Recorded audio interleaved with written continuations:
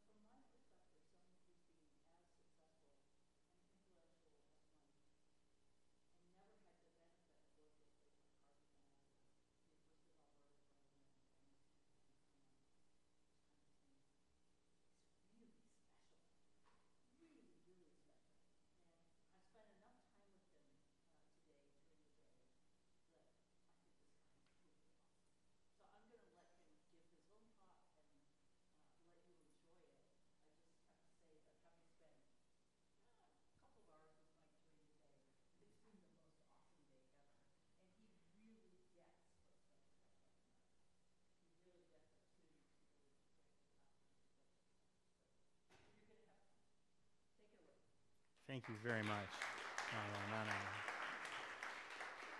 No, wait till you hear the talk, then decide if you want to clap. So thank you very much, President Clave, and especially to all the students we interrupted today to interrogate about their reasons for being at Harvey Mudd. You were all very on message, which was good. Seem to be doing interesting things and so forth. So yeah, my name is Mike Shaver. I've been working in software for about 20 years and doing something resembling management for about 15. I'm currently at Facebook, where I'm a director of engineering. I spent a lot of my time at Facebook working on mobile, including the sort of big transition of Facebook from having a mobile app to being a mobile company.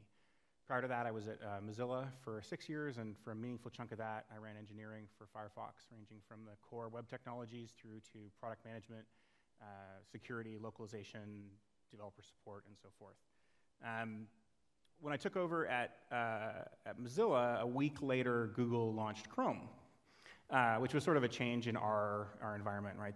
For us, the industry had grown, right? And nobody really honestly wakes up in the morning and says, I really hope Google competes with me tomorrow.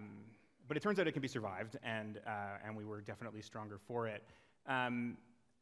I've had the good fortune of being part of a bunch of different organizations as they grew, and they grew in a bunch of different ways.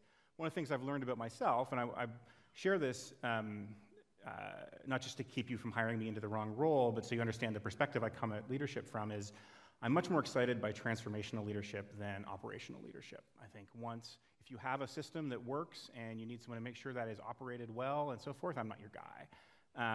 But I do get a lot of energy and satisfaction out of helping organizations grow, helping them, as I say, find their natural shape.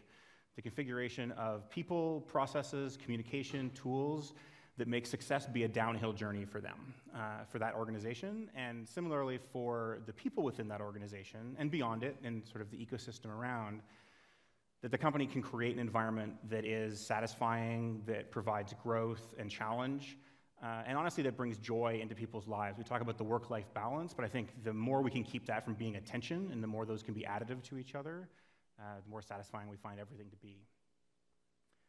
So growth takes a lot of different forms. I'm going to talk about a couple of them here, and they manifest differently for organizations, but they, in my experience, have a lot of similarities in terms of ways to manage through them. So the most obvious and sort of initial one is team size, right? You manage or you lead a group of N people, and now it is a group of 2N. And so some things about your role change, some things about the way the team fits together change, and that's sort of an obvious one. Another is where the organization around you changes. So rather than your fish growing, the pond grows. And that, again, changes a bunch of things about how you operate and change the context in which you lead. The last one that's up here around contact surface is actually one that I experienced for myself at Facebook. When I arrived at Facebook, there were about 30 people who worked on the mobile applications and website, and they were responsible for everything that was in those apps. So if someone on the groups team went and added something to the groups app, to groups on the website, we had to go and make sure it worked on the mobile apps as well. And there was technology to make that easier, but ultimately that's where that responsibility was. Over the course of about 2 years, we transformed to everybody at Facebook in the engineering and product space working on the mobile apps. The people doing photos were responsible for that aspect and so forth. And that meant that for us, while the team hadn't grown a lot, it did grow, but while the team hadn't grown a huge amount, the contact surface with the rest of the organization changed dramatically, right? Where we used to have a small number of relationships with individual engineers or product managers, we were now connected to every part of everything. And it meant that we had to change how we operated, the sense of what leadership meant, not just within the organization, but by our part of the organization, changed pretty dramatically. So growth is great, right? I mean, Gordon Gekko would tell you greed is great. He's a jerk, but I'm a nice guy. I'll tell you growth is great. And it provides a bunch of opportunities, right? People like growth as a sort of a sign of success, but it also does provide a bunch of opportunities as a leader to improve, your lot in life and that of your organization. So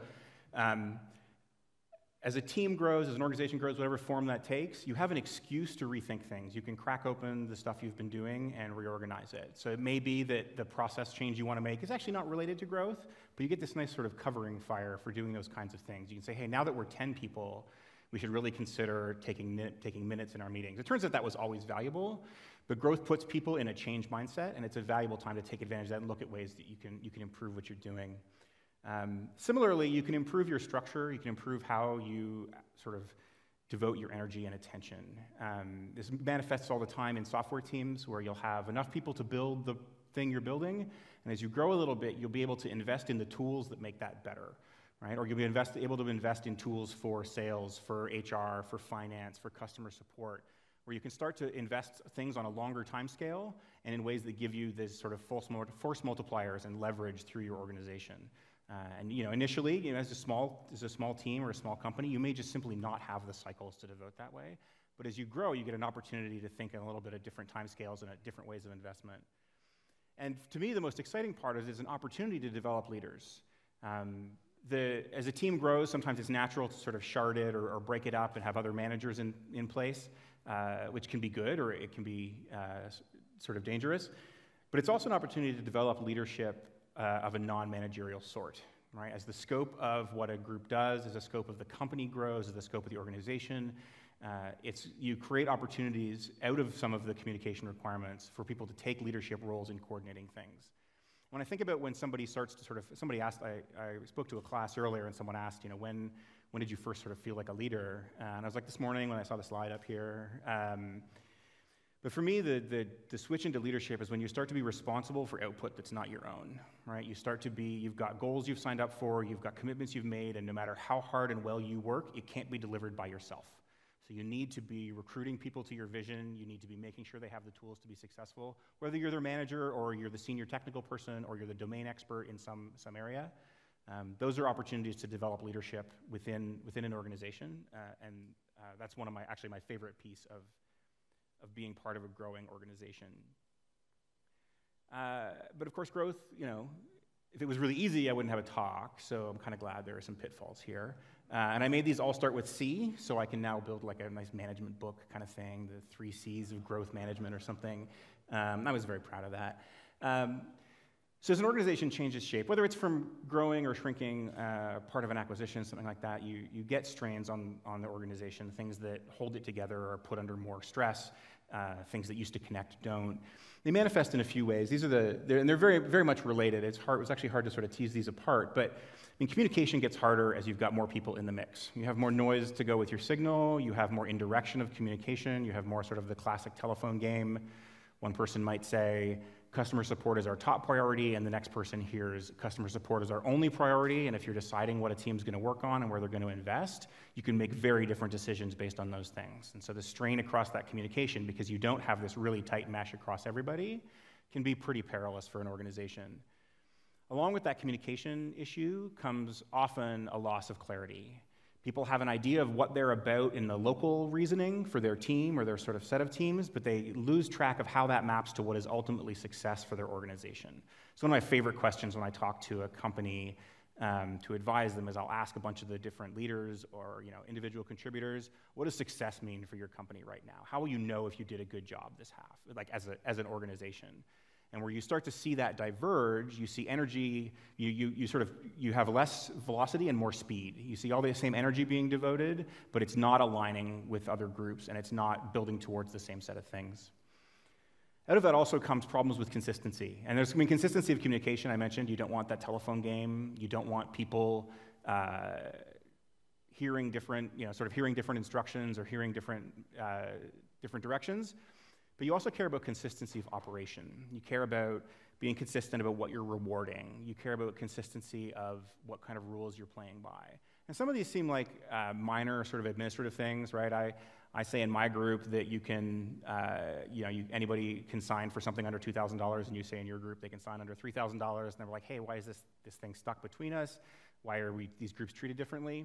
But especially when you talk about what's going to be rewarded as a leader, and it's not, it could be a bonus, it could be, anything sort of like that, but it can also just be as much as attention, right? It can be as much as who gets some recognition in the team meeting, or who are you spending your time with in terms of developing leadership, and who's getting that kind of investment.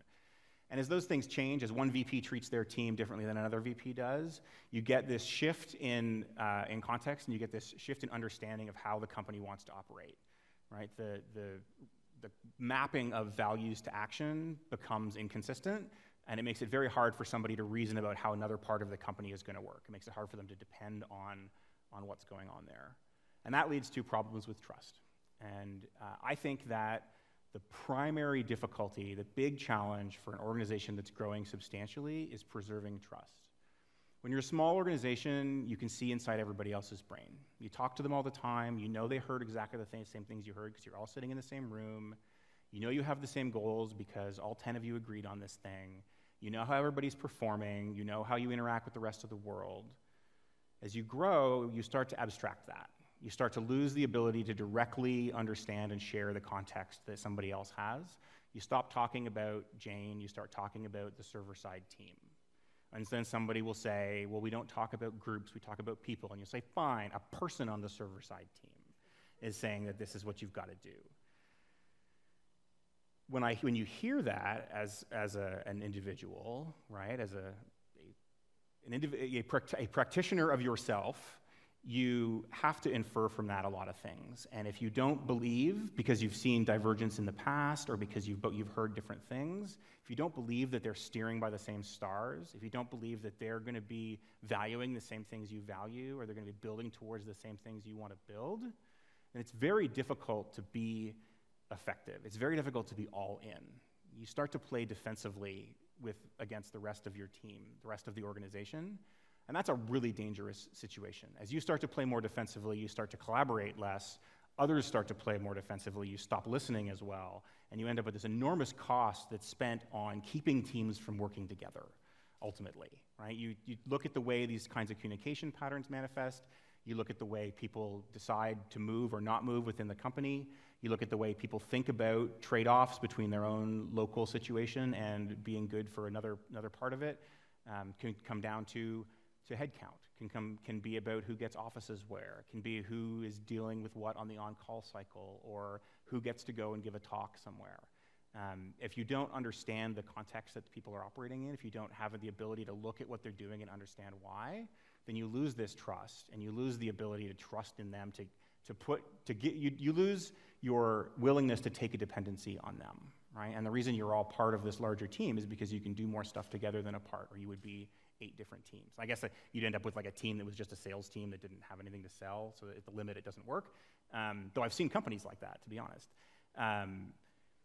But as a leader then, looking for places to repair trust, looking for places where it's falling down, looking for cases where the benefit of the doubt isn't being given, is a very powerful opportunity to make the growth process and the growth experience more comfortable and effective for the company, right? I will say company. It applies to any organization. I have a background with nonprofits and schools and so forth. I've seen this pattern in all of them. And again, these are the things that are sort of fighting against you. These are the things where you need to, reverse the vector. You need to start building these things back up and consciously investing in them, because they're going to, left to their own devices, they're going to degrade on their own. And they're critical to making sure that the team operates as a team. So there are some things you can do, I believe, to improve your odds in this, right? Growth it's a transformational thing. It means that the organization you're headed towards is not the organization you were. There is a risk associated with all transformation, so it may be that there is no amount of well-intentioned good management that can get you through that, right? Companies die on growth sometimes. But I think there are things you can do that will improve the sort of prognosis for these kinds of things, and can make that process not only more likely to be successful, but also more satisfying and rewarding for the people who are participating in it, who are then themselves under a bunch of strain. So I will read my slides to you now. First one is to show your work. Right, I talked about how you lose track of what motivates another team. As a leader, it's easy for people to lose track of what motivates you and what you're using to determine what direction to go in. I like to say that the why lasts a lot longer than the what. If I understand what motivated a certain decision, if I understand what factors were considered, if I understand ideally what decisions weren't taken, what paths we didn't choose to go down, not only am I likely to be more comfortable with that decision, but I'm also in a position to make decisions that reinforce it and that build along those same values. I talk a lot of the time about, as a leader, I want to make as few decisions as possible. My role is to help people understand the values that we're going to operate by, what success is and how they can contribute to it, and that they have the support to do great work, right? That they're going to have the tools and the personnel and the interpersonal support and growth to do those things. I don't want to be making these decisions all the time. And as a company grows, it's very common that you had a set of things where it's like the scope for this stuff was one person, and I made all those decisions. And obviously I did a very good job with it because we're growing, right? But as that space gets bigger, you no longer have the ability to do all of those pieces by yourself, and you need to be setting the terms of engagement for those kinds of decisions, so people know when they're faced with, do I spend time on customer support or do I spend time on software quality? Is that our only priority, or is it our top priority? One of the things that causes problems in organizations when they're growing is perceived or actual loss of access. You're part of a small team, you hear how all the decisions are made, you chat with the CEO all the time, maybe she sits right next to you. You know everything that's going on. You feel comfortable, you feel like you're part of the team, you're included in all this stuff. And as you grow, necessarily, you're growing because there is more work to do and there's more stuff to understand. And that means it's not all going to be visible or even absorbable by one person, right? No one human can understand all of the software pieces that go into making Facebook. Even in that case, though, even in the case where you've got the ability to include people in some sets of decisions, you need to be careful doing that, right? One sort of knee-jerk piece is there to say, hey, we're going to take all those 10 sort of senior people doing a little bit of management by low employee number, which is its own peril, and we're going to pull them in and we're going to ask them about this. We're going to have, a weekly steering committee or executive meeting, senior leadership, and we're going to pull these people in, and we're going to go down the list, and we're going to make these decisions, and they'll be part of it, and they'll be included and empowered, and they'll be motivated to help the rest of the company. But there's a trap, and it was with many things related to management. My 8-year-old daughter taught me this trap. So if I get up, from the couch at 4 o'clock and say, Claire, do you want to have pizza or lasagna for dinner? She'll say pizza, I predict pretty confidently. I'll say, great, but then I'll look and the pizza place is closed, or I decide I'm not that into pizza today, or the pizza guy says something that pisses me off. I say, okay, Claire, we're going to have lasagna for dinner. Well, now she's pissed. But if I just go to her at 4 o'clock and say, hey, Claire, lasagna for dinner, she's like, great, lasagna, back to the TV. No problem at all. I forced her to develop an opinion, and now she is stuck in it. And now I have to fight that opinion, even though to start, there was nothing wrong with the fucking lasagna. It's great lasagna. She loves it. If you put somebody in a position where they have to make a decision, where you are expecting them to have an opinion, where they feel like in order to support and justify their own status in the organization, like of course I care about whether we expand first into India or China, right? I'm a senior person at this company. I've been here, one of the founders. I've been here for 2 years, and since we were 5 people and working out of somebody's elevator. Of course I have an opinion about that. Shit, what's my opinion about that? I will pick something, and then now as the leader, I'm trying to make a good decision. If I'm lucky, it matches what somebody said, but you've got a large set of people, so good luck with that. More likely, I've now left this person feeling more disenfranchised than I did if I hadn't just hadn't invited them to the meeting at all. So when you're going to include people, and I'm not saying you should sort of seal yourself off, but especially during these times of growth, as people's involvement in different kinds of decisions change and things sort of fall out of their scope, or more importantly, as they lose the context necessary to make these decisions, right? There was a time when so-and-so understood everything about how to trade off different customer requirements. Now that's split up by some different market segments, and that person can't keep it all in their head, right? We need to make sure we can still make good decisions on that stuff. You can still find ways to include people, right? Having people self-select who have opinions on this topic. Say, hey, we're making some decisions, right? Here's your sort of corporate weekly meeting. We're making a decision right now about whether to prioritize development into India or China. And so is going to lead that decision. People who have a strong opinion of that know what to do, right? It's to go yell at that person until they're invited to the meetings. And that's fine. That's sort of the inherent cost of decision making. But if you can avoid pulling people into that whose opinions you're going to distort, and who you're going to put in a position to sort of force themselves into, who you're going to bring in and force to take a position, you're in some trouble there, and you lose a lot of energy to that. And again, you make people feel more disenfranchised, make them feel more distant, and that's the opposite of what we're trying to do here. This was a trap that I spent a lot of time in myself. So the fundamental attribution error says that you judge yourself based on your motivations, but you judge other people based on their actions. So if I write a memo about something and it's a little bit offensive, I meant well, I was trying to do something good, I made a mistake, but I'm a good person. If Maria writes a memo that's offensive, she's a jerk. Because obviously what she did is what she intended, and the outcome she got is what she wanted to have happen. That particular form of inferring belief and values from specific, often decontextualized activities is a brutal, brutal trap. It's a trap for leaders during all stages of an organization. It is especially a trap during growth periods, because people are going to be doing new things in new ways all the time. And you will not be able to always match your traditional patterns of action to value against people in new configurations who are learning their jobs, or where you no longer have all of the context. And you'll need to watch for this in the teams that you lead as well. They're going to abstract away what people are doing. They're going to say, finance doesn't care about how much of a pain in the ass it is to file expense reports, whereas finance is trying to keep somebody from going to jail because we now operate in another market, and their financial requirements their reporting requirements are different. those kinds of things that show sort of fabricate a detachment from values, right? There will be real detachment from values as you grow. Things will drift apart, and you need to pay attention to that, and you need to call those things out and act on them. I'm not saying that those won't be there or you won't detect them this way, but you will get a lot of false positives through this mechanism.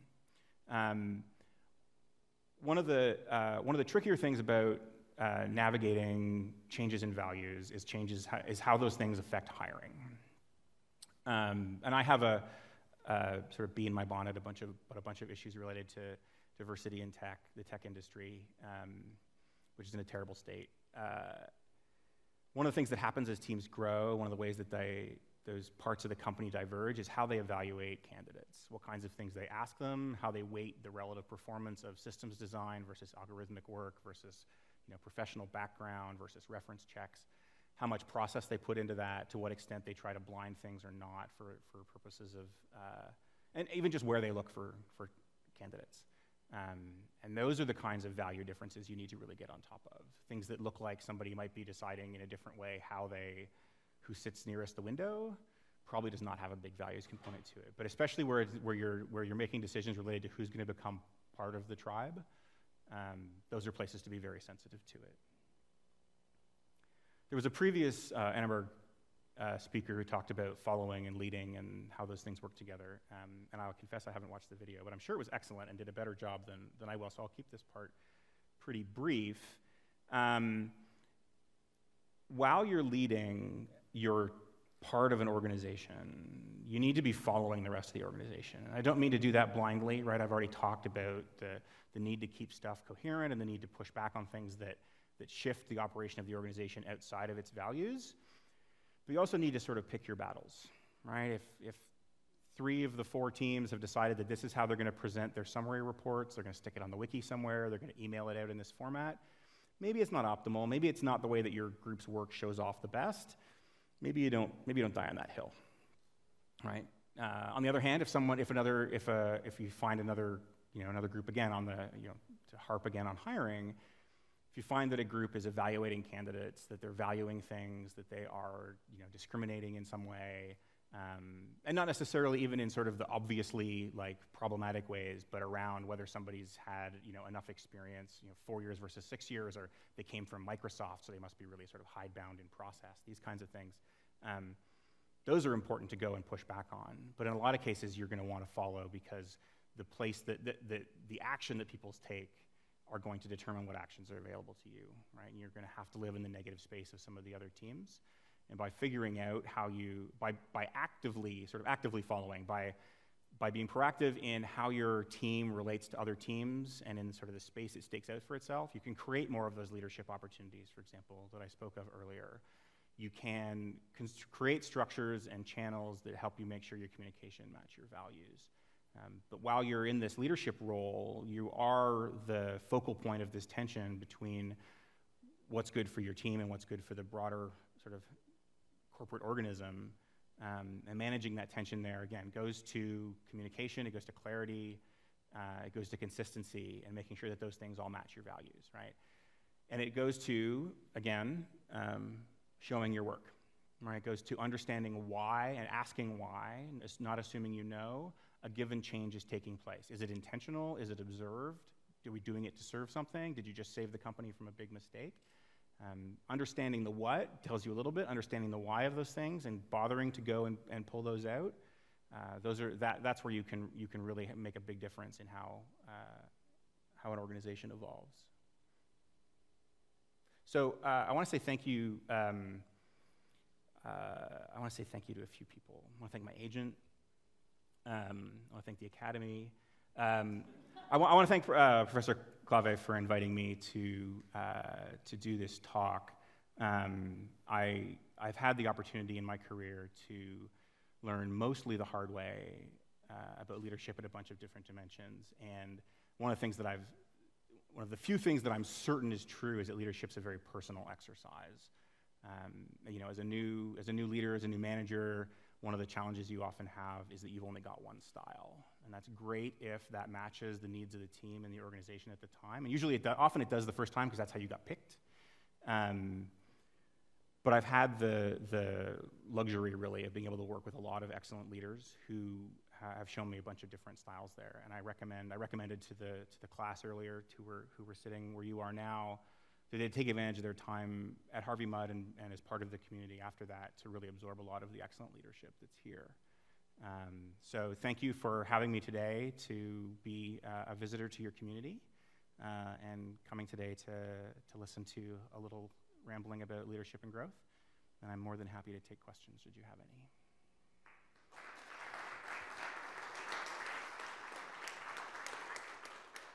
So I want to start by saying how much I like the very last thing you said. Well, not the very last thing, but one of the later things you said about this difference between being the leader with a leadership style that comes naturally to you and being the leader that your team needs. And it actually took me, I was a lot older than you when I figured that out. But it was one of the best learning things I had happen to me after coming to Mudd, was to really understand the difference between what feels natural to one in terms of leadership and actually paying attention to the organization and what its culture is and what they are comfortable with. And I think that's super important. So we've got a wonderful group of people in the audience. I know you have questions for Mike. And having spent many hours with him today, which I have absolutely adored. Too kind. I know he's going to give great answers. So, Jennifer.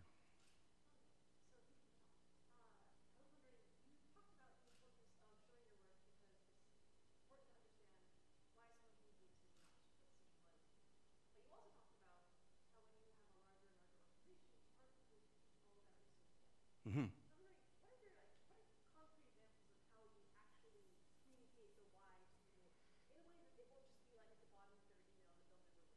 Yeah. It's a great question, as I expected it would be. only because it came from you. Yes, absolutely. So my Twitter bio says I've made 10 of the next 6 mistakes you're going to make. And what I really sort of sell is scar tissue. So I will tell you about a case where I did that very poorly. As I said, we released, Chrome came out shortly after I took over managing Firefox. And there were some things that Chrome was good at and some things that it weren't. But one thing it was really goddamn good at was being fast. And they were also very good at making that the primary aspect in which people are going to evaluate browsers, right? They got to define the competitive climate entirely in like a month. It was amazing. I enjoy thinking about it a lot more now than I did then, but it really was some pretty masterful. And then we spent the next 5 years in what I think is probably the most competitive software environment that has ever existed between Google, Microsoft, Apple, and Mozilla, fighting week by week to be faster at these things. So there were a set of benchmarks. Some of them were terrible. Did you say Microsoft there? Yeah, they actually had a browser then. Yeah. I mean, like, but actually they have a browser now. They just anyway, yeah, they were part of it. They were there. I remember. There were a bunch of benchmarks. It was focused on JavaScript performance, and my background was JavaScript engine, so I got a little bit into the weeds, a little bit micromanaging, which I do sometimes. We said, hey, okay, these are like, they're crushing us on these benchmarks. This is how long it takes, like 400 milliseconds to run this. We're going to get that down to 300 this quarter, right?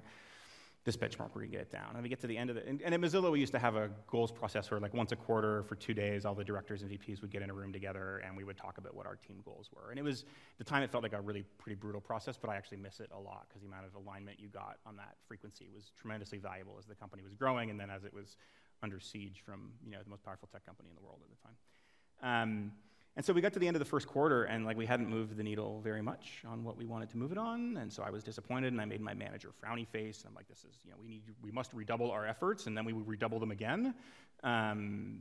These numbers need to go down, blah blah blah. And we weren't really looking at, like, people weren't sure how to move some of them specifically down, so we backed up a bunch, right? Because I've been giving people instruction of, like, move this graph from here to here, right? What could be a bunch of engineers? What could be simpler, right? Just be a little faster. But it was hard because it didn't really empower people very well. They didn't get to make any interesting decisions other than, like, the low-level technical ones. And they didn't really see how it fit into the big picture of why we'd be successful. So the next quarter, or the third quarter, I wish it was the second, I revisited it. I went to the PR team and said, I want to know which 3 benchmarks are most widely reported by the press. Because what we have to do is not necessarily actually even be faster than Google, which is good. We have to take away their ability to market against us on performance. So we went and said, okay, I want to know which ones matter for purposes of our brand, right? There are tons and tons of benchmarks out there. We could make any of them faster. It's the nature of the beast. Which ones are going to matter? So we went and we found these top 3. And so I went to the team and said, listen, here's the deal. We need to get to within 10% of Google on these benchmarks before we release, right? Or like we are in some pretty deep trouble. I said, until we are at 10%, until we've caught that point, I'm going to put people on this project anywhere I find them. It is going to be ludicrously inefficient. They're going to be operating at like 10% capacity, but we will get some additional like scalar amount of return on their effort, and it will move us a little bit closer. Because this was really, I believed, like the existential issue for us was browser performance, and that was going to be JavaScript performance. So until we get to that point, everybody gets piled into this thing. From there until like a tie with Google, which I didn't think was going to happen, said we're not going to put anybody on, but we're not going to take anybody off. After that, we're going to start taking people off once we're above, if we reach parity and we get beyond it. So it was interesting for a few ways. One, people were able to tell like what success was going to feel like, and it was going to feel like Google not being able to, like these articles looking different about our browser and people thinking differently about what we had. It meant that they could be creative about what parts of the benchmark to attack and in what direction and what success was going to be numerically. We tracked ourselves against Google, which was much better than an arbitrary number from their VP engineering, and it was a pretty arbitrary number. It's like if 400 is too big, so maybe we'll try 300. But it also meant that as the market evolved around us, we could adapt. We got to a point, Microsoft released a new benchmark, and some people started to report on it. And so I said to the PR team, like, let me know if this crosses and this becomes one of the big 3, because we'll have to refocus our efforts. Everybody knew that's what was going to happen. So as that became more important, we knew we had to pay attention to it more. Some people started to look at performance on it. It never actually crossed the line, which was good. But we got to the point where like we matched Google in speed. We passed them for a little while. We got into that leapfrogging week by week thing.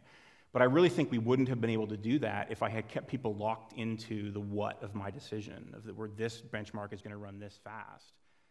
I explained to them the why of that kind of investment, and it means I recruited sort of their whole selves into meeting that goal. I'll try a shorter answer this time. Mm-hmm.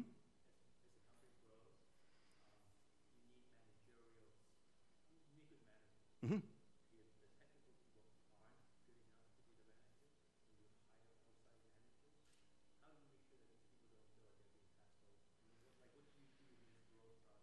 Yeah. Yeah, and that's a very sensitive thing for a lot of founders. I think one of the most important things to do is to tease apart leadership management. It needs to be clear to people who are primarily technical contributors, who may not be good managers or may not be interested in being managers, that they can continue to have and grow in influence in the company without taking on management responsibility, right? And so that can involve mentoring of other people. It can involve, some being technical leads for different kinds of groups. It can involve work that's more external.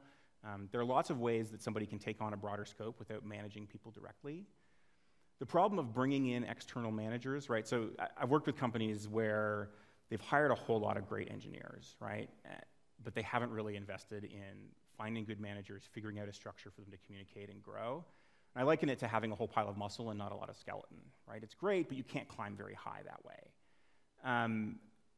When you're looking to bring in an external manager, it's a very hard thing to interview for, right? There's a reason that like VP engineering searches take like a year or whatever craziness it is.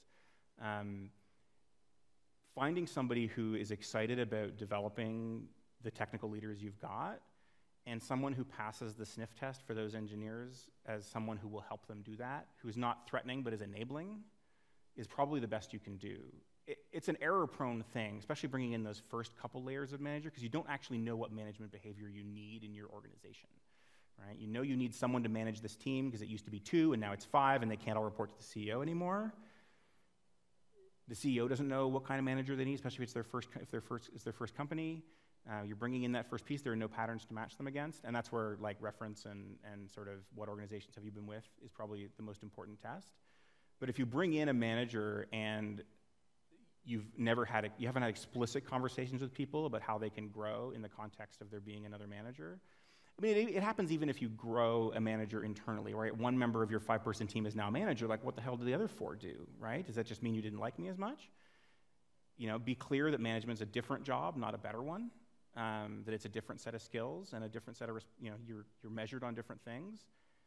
And make sure that whoever you get in that role does believe in developing technical people as peers and beyond. Ma'am. You mentioned recruiting people to your vision. How did you go about doing that? Can you give some examples? Trying to think of an example I can give. PG-rated example. No. So I mean, I'll talk a little bit about Facebook. When I came to Facebook, Facebook was really good at shipping a website. I mean, I don't mean that in like a sort of diminishing sense. It's a very complicated and powerful and valuable website. But there are certain characteristics of that software where it's always up to date and there's only one version of it out there and it runs on your computers. If you have an error in it, it's like an error in one part, right? Some unit doesn't display properly, but the rest of the site still works. When you start to build mobile software, like desktop software, everything is different, right? It's going to run on somebody's crappy phone you're never going to have access to. That software is going to be there forever because some people don't update, some people can't update. And if something goes wrong with it, odds are good the whole thing is toast, right? It goes from my ad doesn't display or my birthday notification doesn't display to 10 million people can't start Facebook. So all those things are terrible. We're asking people to like, hey, we're going to make software development more error prone and higher stakes. How's that sound, right? And so like not a lot of hands went up around the room. But what we were able to do was to paint a picture of what it would feel like to use Facebook on a mobile phone when we had the whole company doing it. When photos on mobile was designed and built and owned and pushed and imagined by the set of people who wake up every morning thinking about how photos connect people, right? Where our performance and network pieces were built and understood by the same people who've made these incredibly optimized networks inside Facebook's data centers. What it was going to feel like when we could ship every 2 weeks. So you didn't have to wait forever for this mobile stuff, for a mobile release to come out, putting people onto that cycle. There were a bunch of trade-offs. There were relationships I still work to repair from that time period. But having people understand what the world was going to feel like when we could do this, to imagine like, hey, what if you could do everything there? What if we could do stuff that only makes sense when you're on somebody's phone, when you're on their camera? What's it going to feel like to have that agency and that capability? And I mean, I could peel away like, oh, well, what's keeping you from seeing yourself in that picture? It's like, well, I don't have anybody on my team who knows iOS. I'm like, okay, well, we can go fix that, right? We set up a training program. I sent 800 engineers through iOS and Android. Not just engineers. We had recruiters go through. It's like anybody can go through this, right? We're a mobile technology company now. Knock yourself out. Finding out why, having them understand what the picture looked like and that we wanted them in it and that we couldn't be successful without them. In some cases that like, this is inevitable, would you like to be on the right side of history? But mostly like, this is what we're trying to build and why. And then understanding what it was that kept them, like, even if I recruited them to the vision, what made them willing, what kept them from being willing to commit their team and their credibility and their comfort to it. And those were things we could address, right? These are well-meaning people who want to build a great social experience for billions of people in the world, and I've said you have to change programming languages. Like that is small shit, but it's terrifying because it's at the center. And when you can get people to understand how it's going to be once you get over those things, and you can give them some of those tools, help them in some cases see why they were, it's like, I don't know why I'm not comfortable with that, but I'm not comfortable. It's like, okay, well, let's go have coffee, and I'll come up with a bunch of reasons you might not be comfortable with it, right? Maybe I'll put some ideas in your head, but we can come to something where it feels like they've got agency and they can move it forward. And you know it's working when you start to hear other people selling your vision, right? When you go to these meetings and someone's saying, no, we can't do this to there because it'll cause this. And I'm like, yes, you, exactly, that's you. And you give them a sticker or a hug or something, a beer. But yeah, that's probably the best example I have of trying to get people to really buy in fully, right? To be willing to bet the success of it's sort of a tangent, as though that weren't a big tangent. One of the most difficult things I've ever done is change a successful company, right? Facebook had a fantastically successful business. We had God knows how many people on our website. We needed to change. We needed to be a mobile company, right? We needed to admit that the stuff we were doing wasn't going to work. And that's very hard, right? If the company's in just dire straits, sure, roll the dice. What the hell? We're going down anyway, right? If you haven't found success yet, you're like, sure, we'll try another thing. We call it a pivot around here rather than like sort of randomization. But when it's working and you need to say, hey, we need to take some effort away from this thing that we know and love and is working and put it on this other thing here that really sucks right now, to be honest. Like the whole experience of building mobile apps at Facebook was horrible. I don't know how that team managed to like survive and stay at the company, and most of them are still there. But yeah, getting people to accept that change was going to be there and see themselves in that picture was critical. I don't think we could have done it without it. So who at Facebook saw that? I mean, there were a bunch of us. I mean, when I got there to run mobile engineering, I sort of felt like there was kind of a 50-50 chance that we'd be able to actually do it and have the whole company build together, or that we were going to have to build a second Facebook company, right? We were going to have a photos team and a mobile photos team and a groups team and a mobile groups team, which is really defeat, but Facebook's a valuable enough business and mobile was important enough that maybe that was the path to take. I mean, Zuck certainly saw very early on two things, I think. One was, right, that the graphs were going to cross around where our users were and where our revenue was. You know, mobile is where the growth was, and desktop is where all our revenue was, and we didn't have products. We couldn't build the Facebook we wanted on mobile.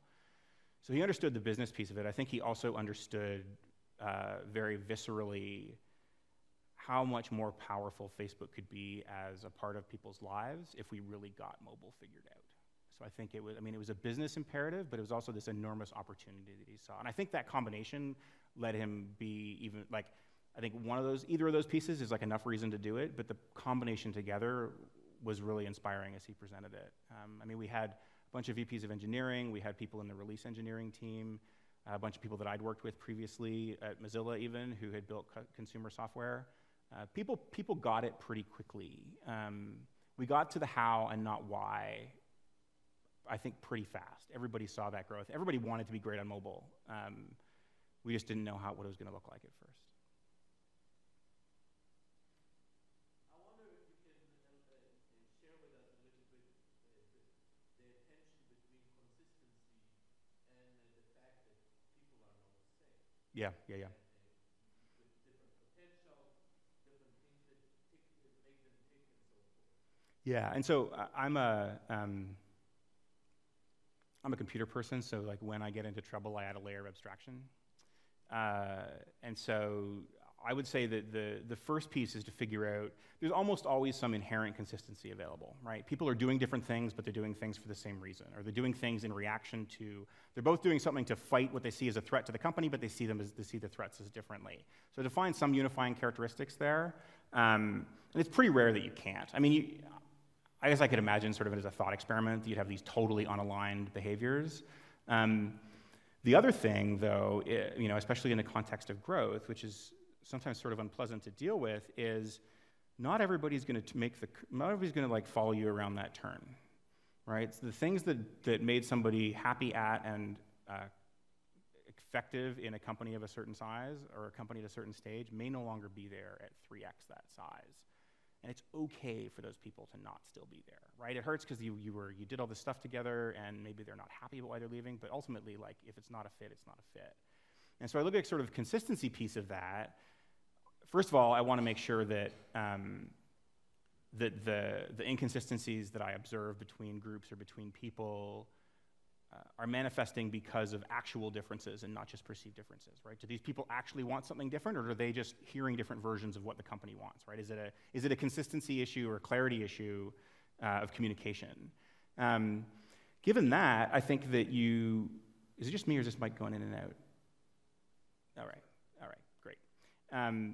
Given that, again, sort of my management and leadership sort of place of retreat is to roll back to values, right? Are the things we're doing, even if they're different actions, are they consistent with the values we're gonna operate by and the current set of goals? And it might be that one group decides to hire one way, another group decides to hire another way because they're responsible for different things, and like the thing you want in a salesperson is different than someone you want in someone in HR, right? That you can imagine a world in which that's true. Figuring out whether those consistencies are inherent, or whether and then which parts of the inconsistencies are actually expensive for the organization, right? There are going to be things that are just stylistic differences. This team, gets 2 monitors, whatever. There are other things, again, especially around hiring, where you really want that to be together. But this is a case too where if you sort of map out how those inconsistencies are, if you find people that want to behave in one way and people that want to behave in another, that may be giving you a signal about a better organizational configuration or a better way to express and manage goals for those sets of people. And I've seen that before, where you have people, it's like, oh, they're really interested in building systems-y stuff, and they think about APIs all the time, or they think about how other people are going to use it. You know, other people that really want to build like a product and really work on the UI, and sometimes they're not aligned and not distributed in a way that matches that. They used to be, because they were part of one team, and then we grew and we split them across what looked like pretty reasonable axes. But you see inconsistent behaviors because they're not equally sort of well-suited to their current framing. And so a little bit of shuffling can help that sometimes.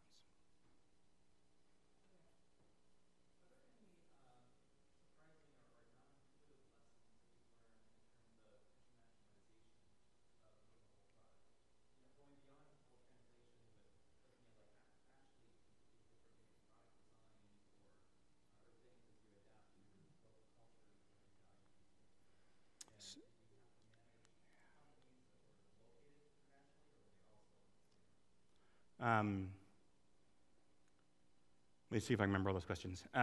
So here's my favorite, I've got two localization sort of related stories, one of which is for the mobile app, one of which is actually from my time at Netscape. We built a mail client as part of the grand Netscape software experiment. One of the things we did in one release was wanted to make it easier to tell if you'd already CC'd somebody in something and manage that list a little better as it got longer. So we said, oh, we'll just sort that list so you can easily tell if somebody's already copied on it or whatnot. So that's cool, we shipped that.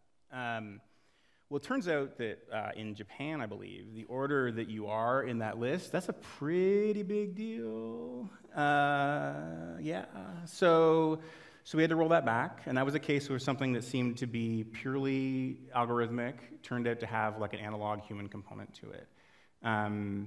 Working on the Android app at Facebook, we built a custom camera flow for taking pictures and tagging them and stuff. It was great. And when you click the button, we played a little sound. It was perfect, except we played the sound through the normal mechanism, and that meant it honored your volume switch. And again, in Japan, if you take a picture, you've got to make a noise by law. So Android and iOS both have these special calls, which are make a sound for a camera, and they work regardless of what your system volume is set to. So again, we discovered that by shipping it and having someone call us at an ungodly hour and say, hey, this thing you did is breaking the law, maybe, by the way, in a major, maybe you could, yeah, so we fixed that too. This is how we learn things, offending one major culture at a time. One of the challenges we have around, and I'll say, prior to Facebook, when I was at Mozilla, it might have been the most widely distributed engineering organization in software. I had 250 people in my org. 25 of them were in the same office as me. A total of 35 were in the same time zone. Within 2 layers of management, I had people in all but 2 major time zones. I worked briefly on calendar software before that, so I understood it was an impossible problem to actually schedule things, but it didn't really improve my visceral experience with it. You can know things but not feel them, you know what I mean? And yeah, we learned a lot. I think there were a lot of things about that sort of structure that were expensive for Mozilla, but one of the things that was very good for us was our ground game. We had people who were experts about the web and experts about our product and experts about how you talk about these things in Hungarian.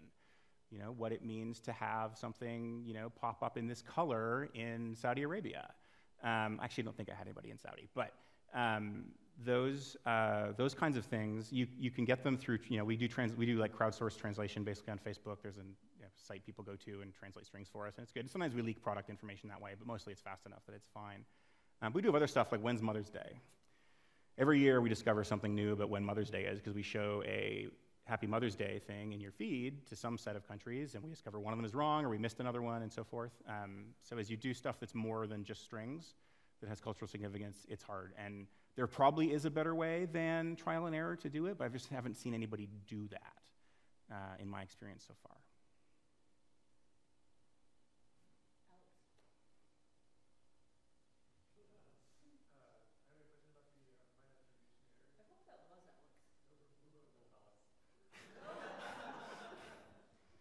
That was beautiful. Okay. I was looking at that, Alex. So I think you were talking about how you should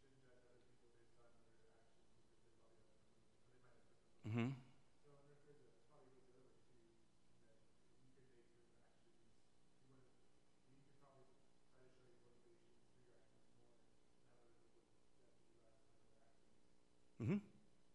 Yeah, no, yeah, I mean, it's not universal. Sometimes what people did actually really matters.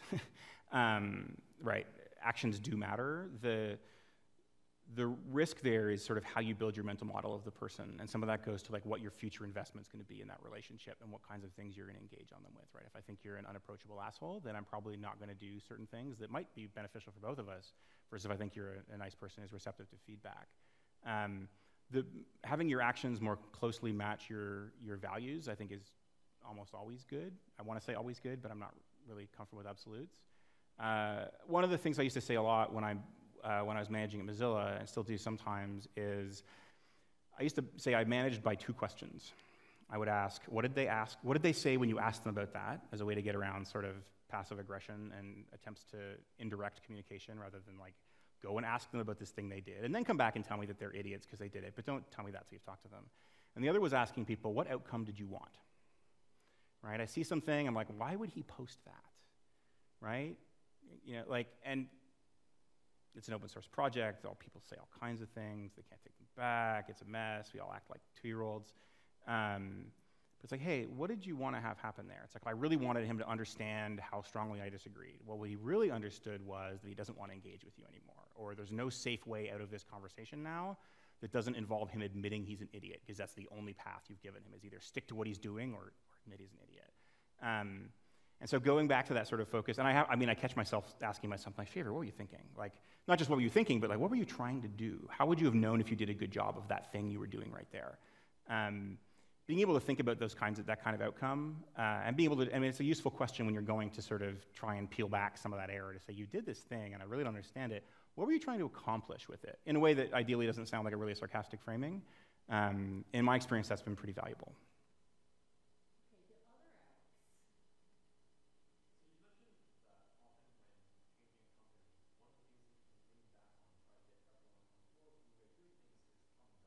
Mm-hmm. It seems that often the values of a company might also need to change. And Yes. in that situation, how do you get on board with it? Just sort of some way of evaluating what this looks like. Yeah. Yeah, no, I mean, sometimes you pull the tablecloth out and not all the flowers are still standing, for sure.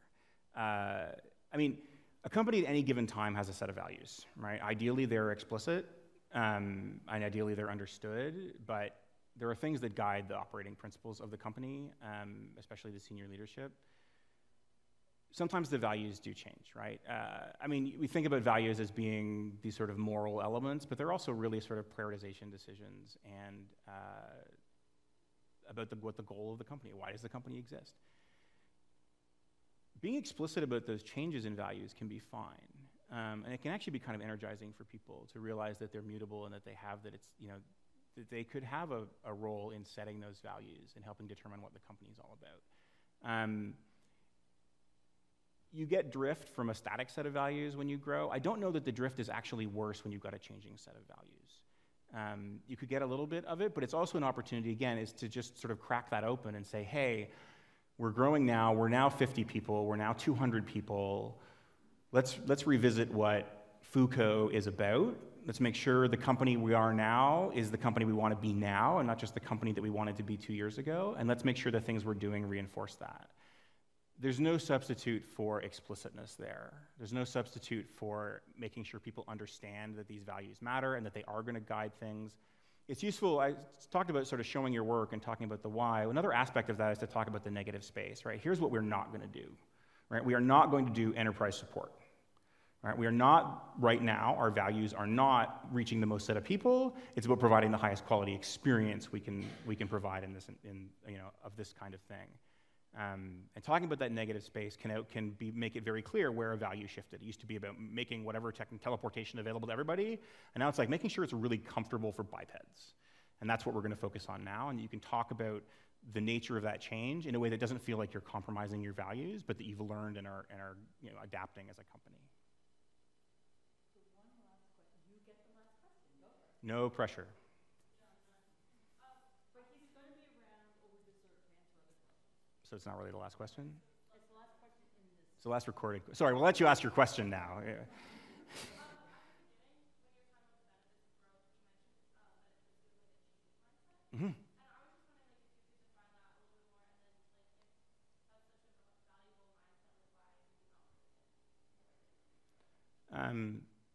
So I'll answer the second question first. You don't work in it all the time because it's fucking exhausting. Being in a change mindset means you're questioning stuff all the time. It means that you are being much more deliberate in a lot of cases with how you evaluate stuff. There are no shortcuts, there are no shorthands, you're not trusting pattern recognition. And it's an expensive way to work. It really is exhausting to be in that state all the time. I think, sorry, about your first question, sort of an example of being in that, was about sort of an example of being in that mindset. When I took over, is Mozilla the example I'm going to use here? Yeah. When I took over engineering at Mozilla, it was about 80 people, and it grew to about 250. And one of the things we had to deal with in that sort of process was sort of a diffusion of technical responsibility. It used to be that one person maintained the image library, and now 3 of them do. And so, like, am I a third the status as I was before? But putting that into a growth sort of mode, it's not always the case, but it's often the case, right? The person who was the sole proprietor of it before is now the lead. And I got to express to Joe working on the image library that what he really had was 2 more smart brains to help realize his vision of what image handling on the web could be. And turning that into his opportunity, but also his responsibility to figure out how, like here's what I'm giving you, right, is 2 other brilliant engineers who are motivated to do this stuff, who consider you the source of truth, so don't fuck it up, right? Like, go and make the most of this, and what coaching do you need, and what's success going to be, right? Am I still his manager? I wasn't just throwing him to the wolves, but approaching it from the perspective of, like, what's the thing after this, right? We put you in this new context, but let's focus on what you want it to be like to be the lead for the image library in 6 months or a year. What do you want the experience to be like? What do you want your accomplishments to have been? And now how can we line up these new resources that we have in this new structure to make sure that we reinforce that? Not everybody goes for it. Not everybody wants that kind of change. I mean, there's still a technical role, but it's a little more indirect in a lot of cases. And you find something else for them to work on. Or they go to another company, or they are the only image person there, and that's fine, right? That's a success thing. I want everybody to have the job they're happiest at. For some set of people in the world, they'll be working with me, and that's going to be great. And if it's not, then they should go where they're happier, right? Life is too short to encourage people to stay where they're distressed. Not that I won't try and fix problems and just sort of, you don't cast people out like that, but sometimes it's just not the right fit, and that's fine. And again, some people are not going to make that turn. Some people are don't want to operate in a case where they have to explain their work to people. That's fine. It just means this isn't the right company for them to be at anymore. I hope that was resembling an answer for you. Yeah. Please join me in thanking Mike. Thank you.